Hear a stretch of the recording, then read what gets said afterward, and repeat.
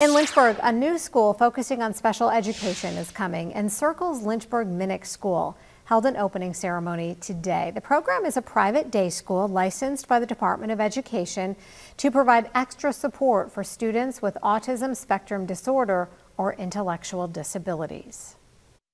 We feel like this is great work to be doing because it truly is changing these kids' lives. The goals are all the same. It's getting them back integrated into their public school and in a way that they can be successful.